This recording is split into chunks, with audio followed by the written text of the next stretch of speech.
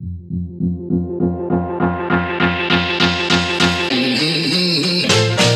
everyone, my name is Shem and welcome to VFX Kitchen.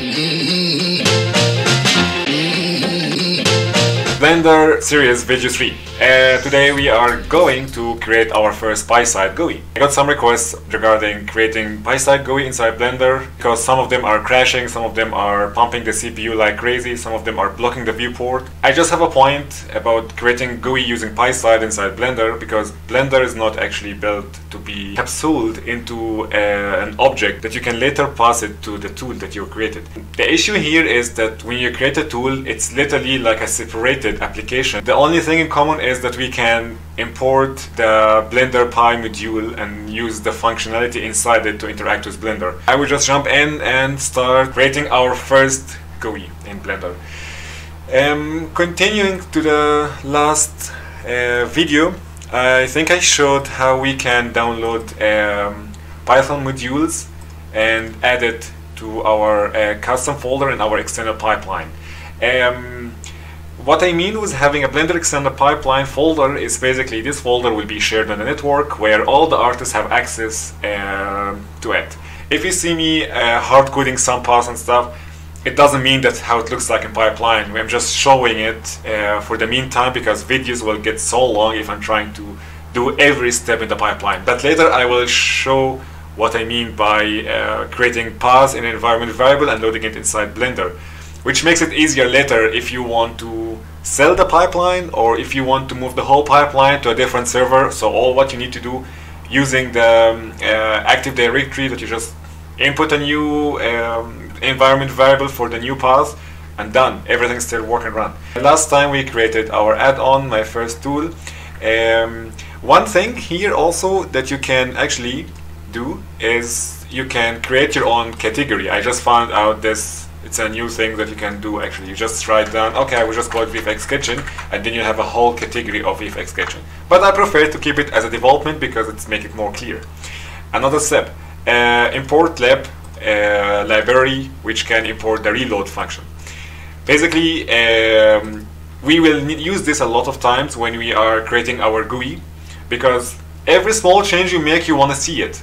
And you don't have to close Blender and open it again so you can get the updates, and that's why I'm putting this reload function here. And here I have just to reload the module that I already imported from here. So that's basically every time you unload the script and load it again, it will just reload the whole children. Okay, next thing we have to do now is let's create my first GUI, and inside it again we need an init file .py, and we need the GUI itself. And for example, this tool I will call it my first GUI UI.py. Here is our init file again, sorry, and we need to import this time my first. To import my first GUI, and inside my first, so I can literally copy what I did last time in my first tool. So here we have the init, and this init will have let me just get it from my prepared script. We need to create the same operator like last time. Import PBY from PPY types, import operator. ID name my first GUI, and this will be my first GUI. Okay, so if you ever developed any tool or any UI using Qt, PySide, PyQt, whatever, you know that you already have to have an application instance running, and then you start to load your own widget. And in that case, we are trying to check if there's any instance, and then we are loading our widget. And if there's no instance running, then we just create a new instance. So I think we also need to import sys here. Import sys. And very simple tool. That was my naming for this one. So this time I will just call it my first GUI. And again, from here, import my first GUI, which is this one. And this file is literally empty. That's where the PySide UI will be placed. So now that's a very simple operator inside our tool. And we need to rename this one my first GUI operator, which we will use it here. Again, the same mistake. Yeah, my first GUI dot my first GUI operator. Yeah, we are good so far. And I need also to reload my first GUI, which is more important for me now. So now we will have a crash because there is no my first GUI here. Qt widget is not already imported and it's miserable. So let's do from PySide2 import Qt widgets. That's what we need so far. And I think we are up to run now, but this one I will just comment it for now because there's actually no GUI here. But I need to check if it will crash or not. So go for development, our add-ons, zack.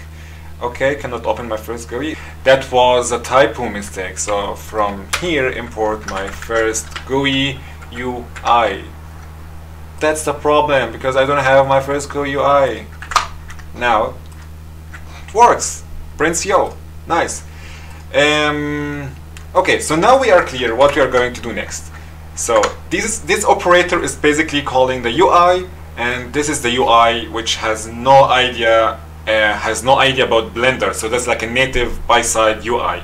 You can develop it whether on the desktop side, like you don't need to have Blender opened or anything, but the functionality inside it you need to, of course, to have Blender module. So basically you can also build Blender as a Python module and using it from also external side. Okay, so let's start building our GUI. From PySide2 import Qt widgets, Qt core, Qt GUI. And then we have to create a new class for what you're going to call. I will call it my GUI. That's simple. It's not clear the definition of the class of the variables, but if you're creating a specific tool, you have to rename it correctly. Just an advice.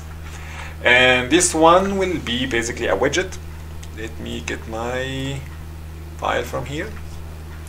Yeah. So it's Qt widgets.q widget, and we have init self. We have init self. We don't have parent in this case, and that's a problem. But anyways, qargs, keyword args. And then we have, let me just do pass here, and I need to do super my GUI and then self.init. That's it. Well, we're supposed to have parent here, but we don't have parent. But maybe in the future, if I found a new way of creating GUI, then you just need to change this parent thing. Then I will call init UI function. And then I will create the init UI function, def init UI self, and then I would just set up the layout. So self.set layout Qt widgets q vbox layout, and then self.layout add widget Qt widgets q push button allow from vfx kitchen. Let's do some tracks. Def size hint self return Qt core q size 300 by 300. So that's basically the size of the GUI. And usually after we are knitting this one, we have to do self.show. Now our GUI is ready. And here, my first GUI, no, it's called my GUI. So it's called my GUI. So my first GUI.ui.my GUI. And I think now we are ready to run. Let's restart Blender. And now let me check. Development, VFX Kitchen, loaded. And now if I try GUI, my first GUI, and it works. So that's our first PySide GUI. As I told you, it's literally separated from Blender. So if I click here, I still can use Blender and I can still do everything, but it's just somewhere else. And that's something annoying in Blender. So for example, if I open the preferences window and then I go to the viewport, just gone, because there is no parenting. It does not know where is your parent, so it always stuck with it. So at some point I would like to show you some small tricks that I'm using to avoid this here by setting the window flag to stay always on top, and I will show you also here something. We have in VFX Kitchen, Blender GUI Dev, Pipeline, Python modules, we have QDark style, and QDark style, it's basically just a style sheet to make your GUIs a little bit darker. And you can basically download it like the same way we did in the last video. So I will just import dark style, and let me just get it from here. And all what you need to do is like apply style sheet, QDark style, load style sheet PySide2. We need to implement one more reload inside here. So we need to import lib.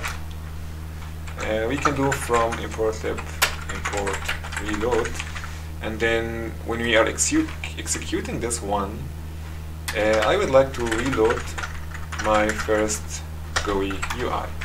So every execution will reload the GUI. Now again, wow, it works. And my first GUI, and now it's dark, but that's ugly because Blender is like grayish and this one like more bluish. And in this way I will go for QDark style, will modify the init file that you have, because now we can look for load style sheet PySide2, like the function we are using. So that's a function, and inside it it's calling a load style sheet function, and that we can search for diff style sheet.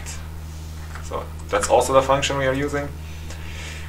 Just a nutshell. It creates a file, it opens a file which is saved in the resources. So if you try to look into the module itself, you will not find this resource file.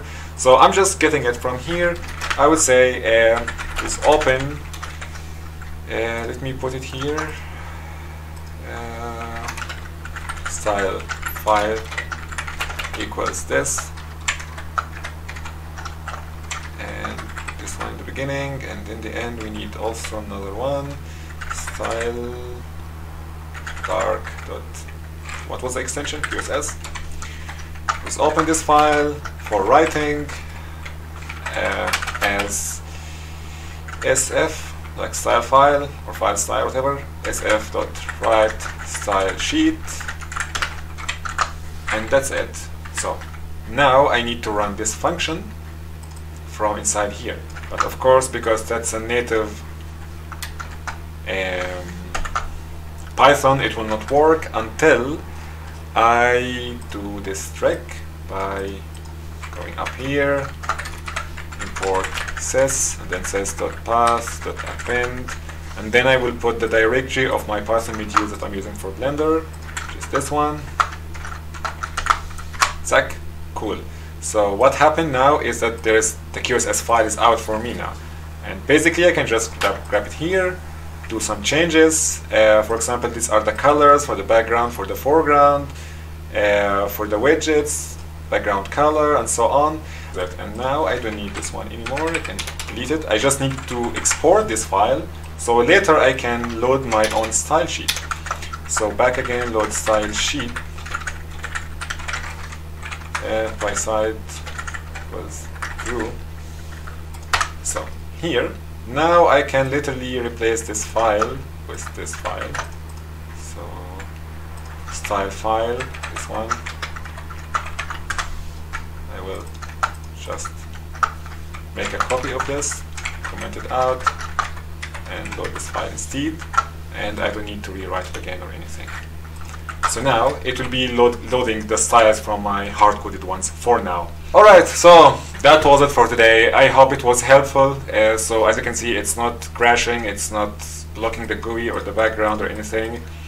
And another thing, you can play with the style, make it darker, make it fit in your studio colors and so on. And yeah, I hope the video was not that long. And I did some interruption in the middle because I had some issues importing modules or reloading and stuff, but so far it's going fine. I hope you enjoyed it, and see you next time. Bye bye. Now, here comes the music. Boom, boom, boom, boom. I'll shoot you right down. Boom, boom.